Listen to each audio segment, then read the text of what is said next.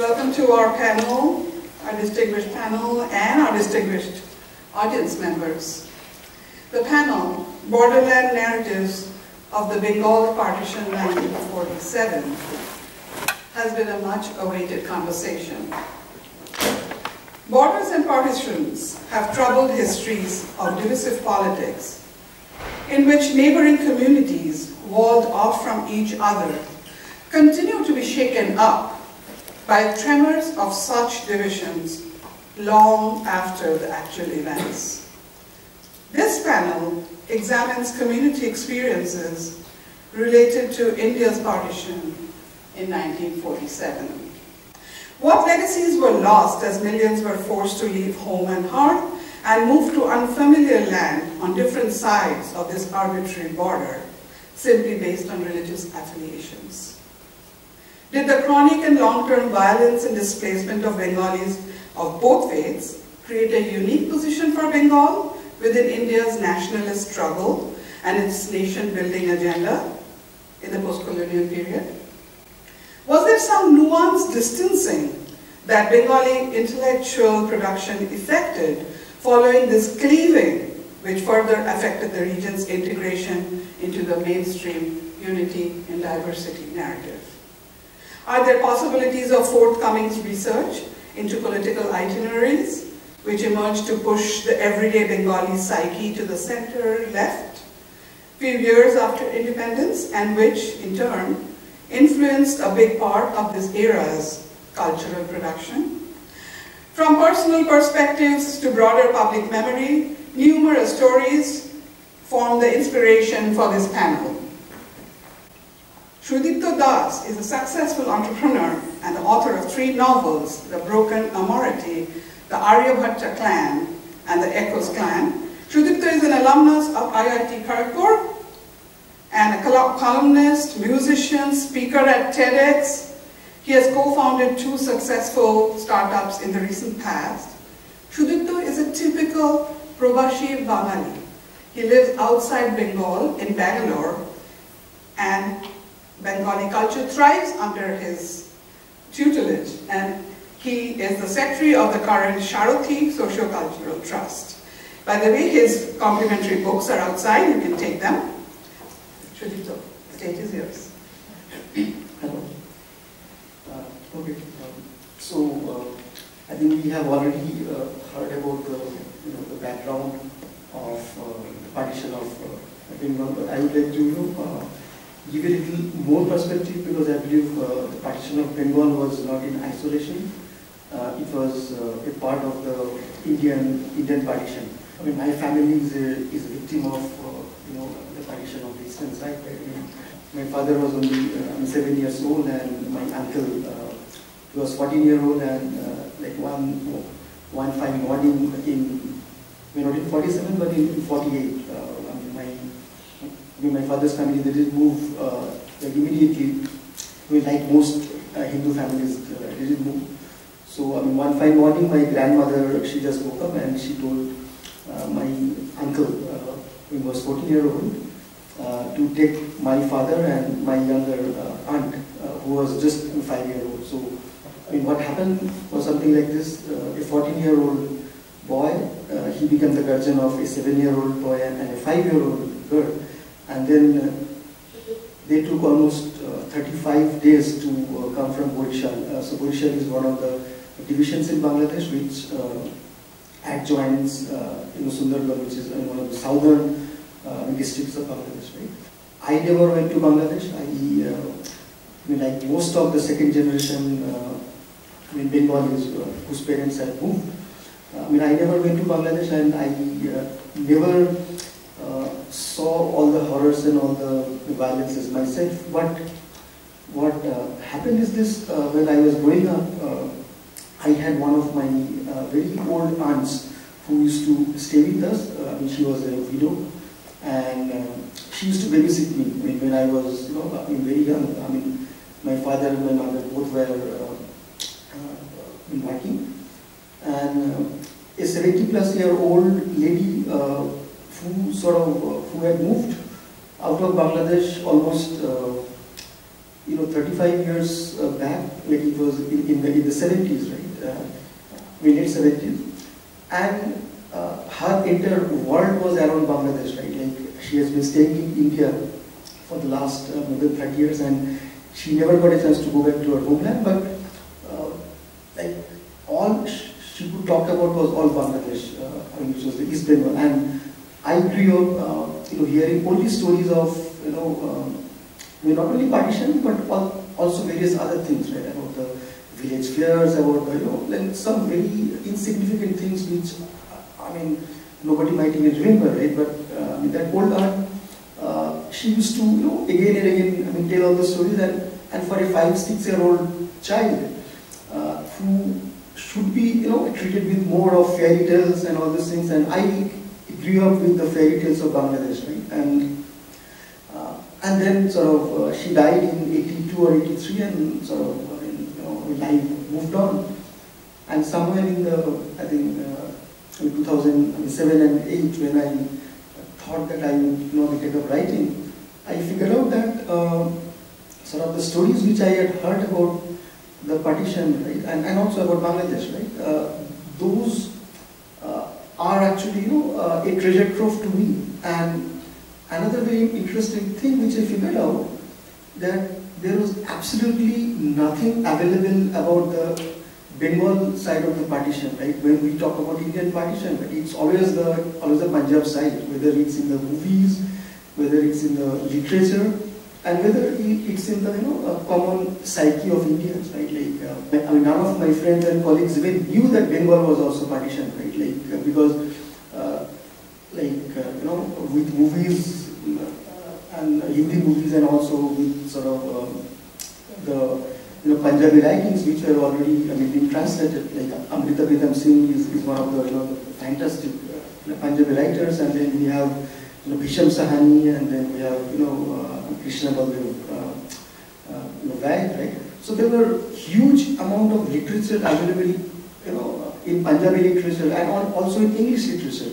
And Khushwant Singh had written a fantastic book called Train to Pakistan, or I think Train from Pakistan, it's called the name.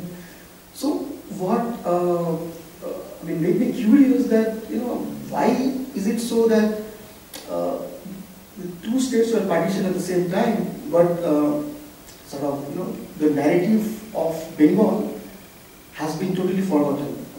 Nobody knows about it.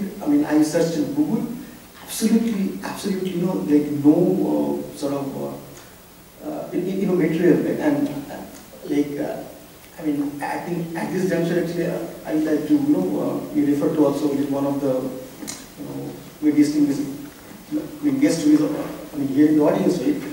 Mr. Rajmohan Gandhi. I read one of his books, which is Mohan Das, and while I was, thinking or writing about the Bengal partition, I think his books has one chapter on the Noakhali riots, and I believe, that was one of the very few, material which I got about what exactly happened in Bangladesh, right? And so that's why I wanted to figure out, what was different in Bengal that it never, got the attention, right? And just to put, some perspective to the, magnanimity and also to the, the enormity of the issue, right?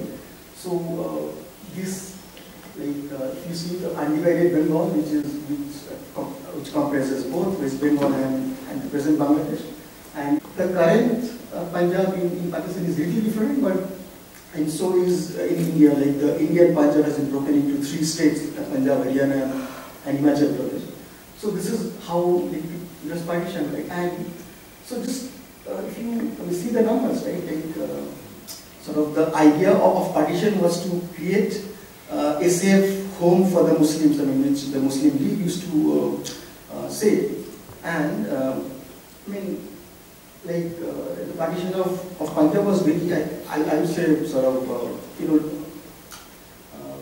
realistically done, where each side has almost 4 million of minority, meaning that the Indian Punjab had around 4 million Muslims, and the Pakistan side of Punjab had around 4 million, non-Muslims, which include Sikhs and Hindus. So the population exchange was very similar, like 4 million from here to there and 4 million from there to there. But on the Bengal side, I mean, almost 8 million non-Muslims were there in Bangladesh. And of course, I mean, West Bengal also had a huge population of non-Hindus, Muslims. But then, interestingly, only 700,000 Muslims from West Bengal moved to East Bengal. And very recently, I read an article written by a Bangladeshi journalist, right, in New York Times. It was published during the 70 years of Indian independence. And there also, like he mentioned the same figure, that only 700K Muslims traveled from West Bengal to East Bengal, and that also not due to violence. They moved, because of better opportunities, because they felt that a Muslim major country might have more opportunities for them. And if you see this 8 million who moved from East Bengal to West Bengal, they didn't move in one shot, because 8 million people cannot move in one shot. Like it's like twice the population transfer which happened in Punjab. So they trickled into West Bengal over a very long time, starting from 1947 till 1971, where the Bangladesh was liberated. And like my own family, they moved towards the end of 1948. So even if you see by sheer number, like it's double the size of Punjab partition, right? And also it's a very one-sided affair, right? Like it's not population exchange. And here then again, what made me even more curious, right? If you compare the refugee crisis, right? That happened over the last 100 years. World War II created around 11 to 20 million, so I took 15 million as the median number. Bangladesh, 1971 created around 10 million, and the 47 partition created around 8 million, refugees, right? So that's among the highest in the world, and that makes the Bengalis of East Bengal who moved to West Bengal as the, I think, second largest displaced community in the world if you go by these numbers. So again, I was curious that somehow why such a big thing, totally escaped the sympathy, empathy, or attention of the rest of the world. Okay. So again, and another interesting thing, right? Which Professor Hamza also pointed out, right, that another level of violence happened during the 1971 thing, right? But then again, that was not between the two sides of Bengal. It was mainly between Bengal and Pakistan, right? So that again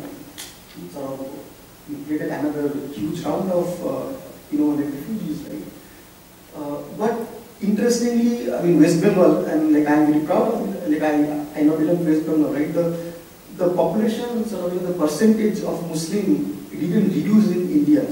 Somehow India managed to maintain its secular fabric, right? The West Bengal had around 15% Muslims in 47, and now it's 27%.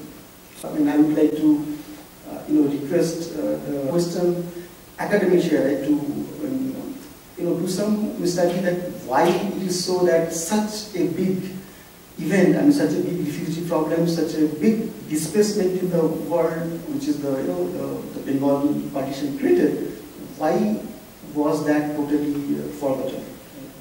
I don't have any clear answer for that, but I believe I request some academic research to figure out, at least I believe, and for refugees like us, I'm a refugee, right? But I think the only solace for a refugee is to see other people sympathize in them, like to see a lot of literature written about them. I think the Jews one of the biggest consolations for them was the huge amount of literature, films, movies made about them, right? So they realized, fine, you know, I'm not alone. There are billions of people who sympathize with me. But I think the Bengalis of the Bengal partition, right? I mean, we don't even have that solace. I mean, nobody writes about us. Nobody talks about us. Thank you. Thank you. Your last sentence creates this wonderful segue into what Onustup is going to talk about loneliness in cinema. So it probably did not go all, it did not go neglected or ignored completely. I'm sure there was attention, but we would like to know more about that attention and open up paths of inquiry. Onustup Basu, thank you. Thank you.